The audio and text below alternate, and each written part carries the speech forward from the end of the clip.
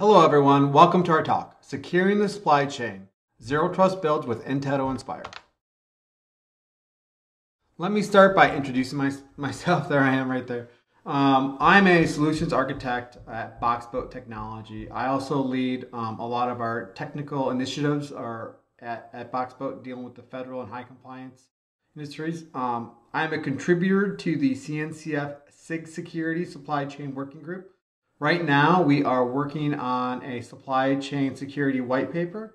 Hopefully, by the time you see this video, it'll be released or soon to be released. So be on the lookout for that. I'll be posting it on my LinkedIn and Twitter once it becomes available. I work in defense, banking, and utilities. Generally those high compliance environments or high compliance verticals. Right. They all want to move to DevSecOps, but they have all of this baggage and regulation involved with it. It makes it very, very difficult to do that. So we help them out there. And then with me, I have Mikhail Swift. He's an amazing engineer. He's a DevOps engineer with us at BoxBoat as well. He contributes with me to that white paper I talked about. And then he works on the U.S. Air Force Platform 1. So he helps bring some of their mission partners on board. So if you think like these large, traditional, slow-moving defense integrators, right? They need to, as the U.S. Air Force moves into a DevSecOps environment, they need to bring these large integrators. So Mikhail's working at a team that is really helping enable one of those large integrators to work in that U.S. Air Force platform. I'm really proud of the work he's doing there. And then I'll talk about a little bit about BoxBoat. We are a professional services company. I like to call us a cloud native integrators. So we can take your business requirements, and then we take the cloud native landscape and come up with a plan to really accelerate your DevOps journey and your digital modernization. But let's get to the problem at hand, right? There was some stuff that happened this past winter, and it really kind of shook the entire industry. Security administrators are finally trying to figure out that they have no way to assess the risk level of software running on their systems, right? It's a system based upon trust. And that's a problem, right? Because a lot of organizations don't even sign their artifacts or any other metadata. When we look at the open source community, right, it's even a larger problem. And it all goes back to, right, how do we sign those artifacts, right? It becomes very difficult, especially when you're a large distributed organization, to distributing that private key material and setting the system. If you've ever worked in a large corporation and have tried to do some sort of request for certificates, you understand that the process is different everywhere, and it's generally very streamlined, right? It's something that takes multiple levels of approval. It can take multiple days. So it just is a really difficult thing to do. And all this really boils down to is that sometimes when we deliver software faster, we're really delivering vulnerabilities. And in these high compliance environments, such as defense, banking, utilities, right? That's just not acceptable. We'd rather be slow and decades behind than have a system that's vulnerable. Now, we all know that existing systems that haven't been patched are vulnerable, but we can't introduce new vulnerabilities into a system, and we just can't move fast enough to have the assurance that we know that that's happening now. So when I opened this talk, I talked about zero trust. That's a big marketing, and I kind of want to break that down a little. And there's this idea, right, that zero trust architecture is a product that you can buy, but that's just not the case, right? It's an architecture, it's a design decision that your company or your organization needs to make. And I like to distill zero trust architecture. Three points. So you have identity, that is your workload's identity, based upon the attributes of that, the immutable attributes of that workload, such as a container hash, the process binary hash, right?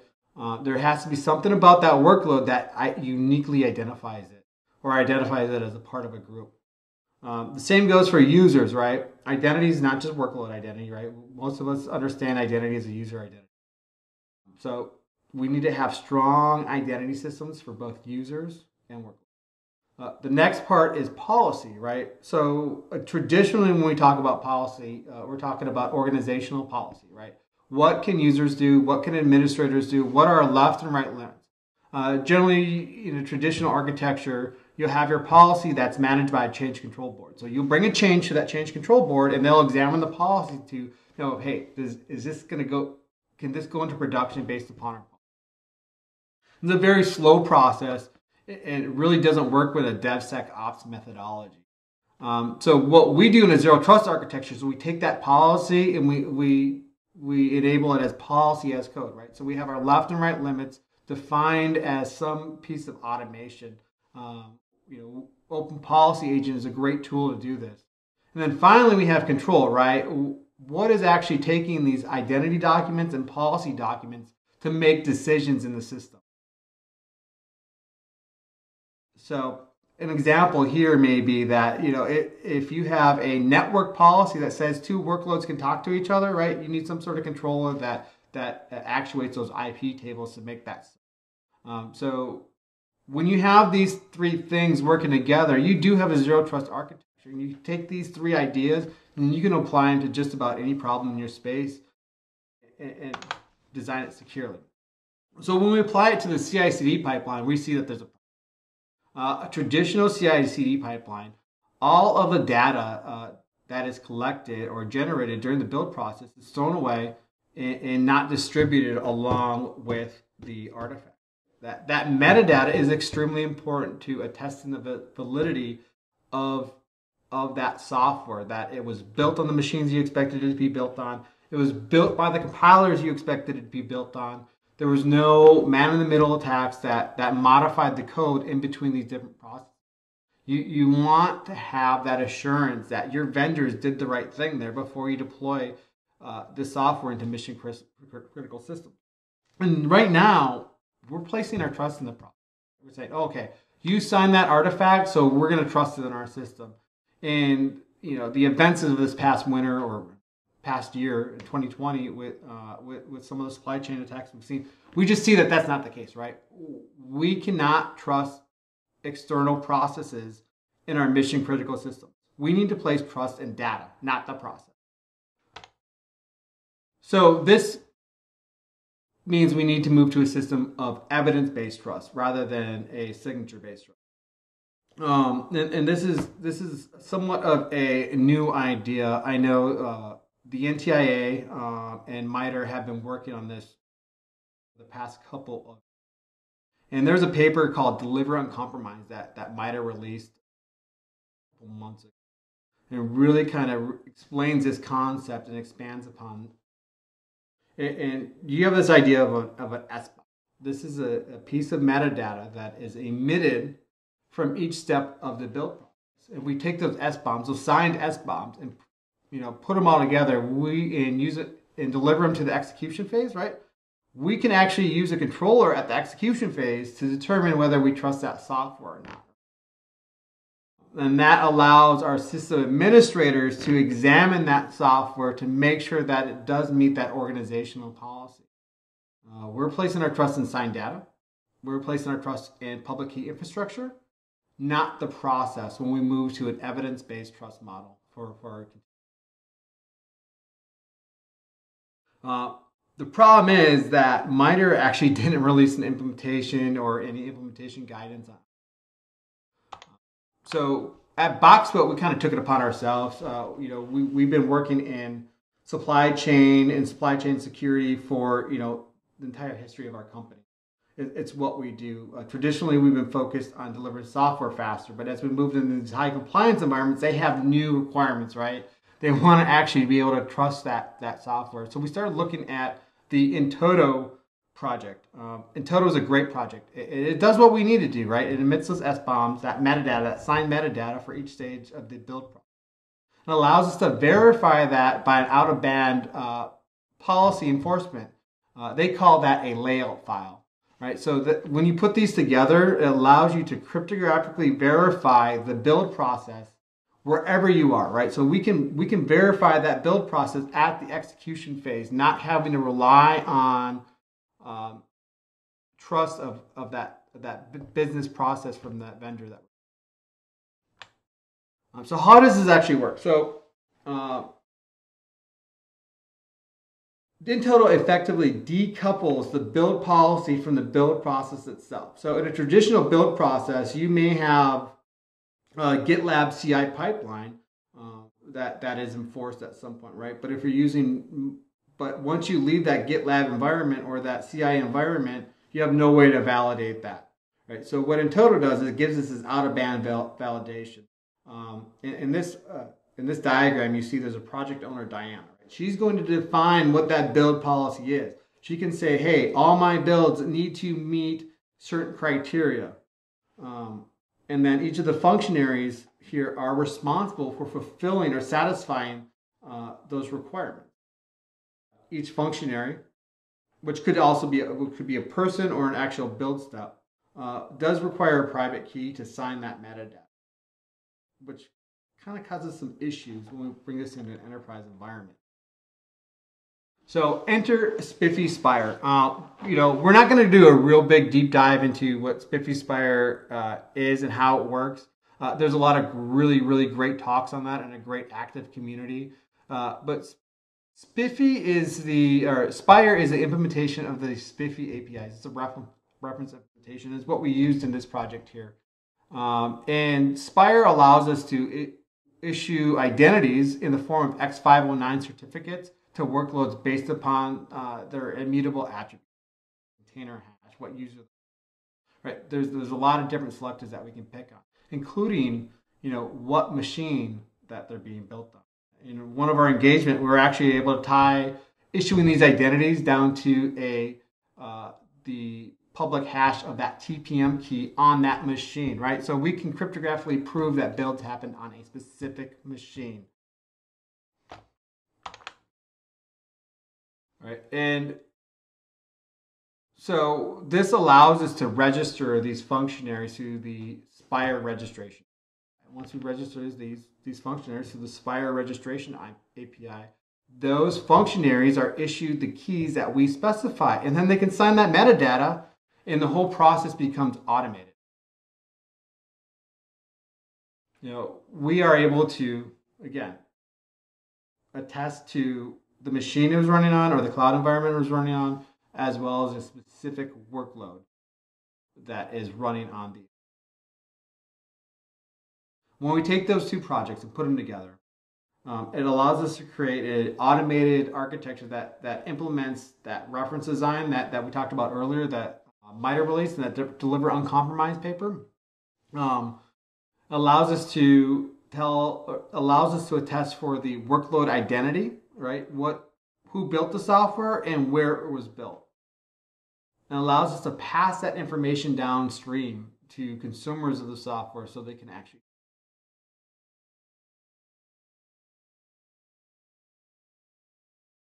So without further ado, I'm going to pass it over to Mikhail, and he's going to actually go over a demonstration of this working in action.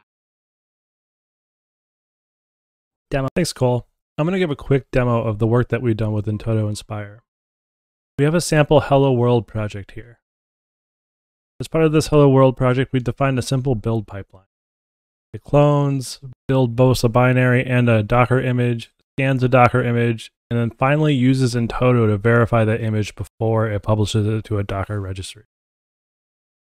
The only difference between this and any other pipeline that you've probably seen is that we wrap every command in an in-toto run. This allows in-toto to capture any materials, which are things that we use in on our stage, and products, which are things that we create in our stage. We are also connecting to the SPIFFE SPIRE socket, which allows us to get keys and do some workload attestation to make sure that we're actually verified to do this and we're a trusted workload. And then finally, it just wraps our git clone or whatever else we're going to run here. And we can see this reflected in our in-toto layout. So the layout is what's going to tell in-toto what each step should do, who's allowed to do that step as a functionary, and then what materials and what products are expected for each step. So everything here has to match what happens in our pipeline. For example, if our command doesn't match, in-toto will throw warnings. It won't outright fail because sometimes commands not matching is expected. There are some things your variables that may vary that you just won't know ahead of time.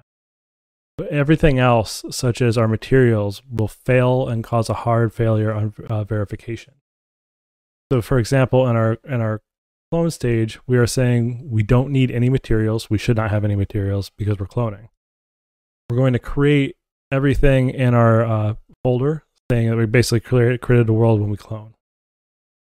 Then as part of our build stage, we're going to say our build command should be go build. And then our expected materials must match our products from our clone stage. So this prevents any files from changing, any files from being added, things like that in between stages, and making sure we only use files that we created in the clone step and our build step. And then the final part of the in-toto stage is the inspection and verification. So by default, in-toto will look at every single metadata presented by each of these steps, and it'll make sure that the materials and products match your defined rules. You can also define this inspection stage, which may do extra stuff that you define. So in our case, in our previous build image stage, we tarred up our file, our Docker image. And now we're going to say that this Docker image tar that we have now must match the one that was created from the build image stage. So if someone were to download a tarred copy of our image, they'd be able to verify with the signed metadata that the image they have was the same one that we created as part of our build process. The final part that we added is this root CAs. Currently today, in-toto allows you to sign metadata and verify functionaries with GPG and public-private key pairs that are embedded in this layout. With our integration with SPIFFE, we wanted to make sure that we could sign metadata with any key and certificate pair belonging to a trusted root. So as part of that, we added in the root certificate as part of the layout that'll then be signed by another trusted key, one that could be pre-shared between build agents and anyone who needs to verify in a separate out-of-band process. From there, each step we added to a cert constraint field to. This is saying that certain attributes of our certificate must match these things. So for example, to clone, any common name is okay. We want this specific URI in our certificate. And this is a SPIFFE ID that will be in any key made by our SPIFFE agent and provided to our builders. To show how in-toto can catch unexpected things from happening in your build process, we can take a look at this merge request I've opened. In here, I'm just adding a line after our main function. This is printing, this shouldn't be here as our opening statement in our main function. I'm doing this outside of in-toto run, so in-toto should have no idea this happened. If I take a look at our build pipeline for this merge request, I can see it's failing image verification. And if we take a look as to why, it's in failing the inspection step for artifact verification failed for step build. Materials main.go were disallowed by the rule disallow star. As part of our rules for verification or for our build stage, we said that everything used as materials had to match the products from our clone. Since that didn't, it got caught by the disallow star stage. You can distribute your in-toto metadata from these build stages so that anyone who gets your software and the metadata can verify that you are the one who built it and that they can trust it. When you start to combine in-toto with things such as reproducible builds and distributed builds, it really gives you a strong idea of maybe when a build environment has just diverged and is producing different builds, or maybe something malicious is going on in that build environment and you need to dig in deeper. If you want to play with our code, we've published it here on GitHub on the BoxBoat in-toto Golang repo. Thank you, and I'll hand it back to Cole. Thank you for that excellent demo. As you can see, we built a system with both in-toto and SPIRE that allows us validity and the trustworthiness of software decoupled from the. We'll be sticking around for any questions.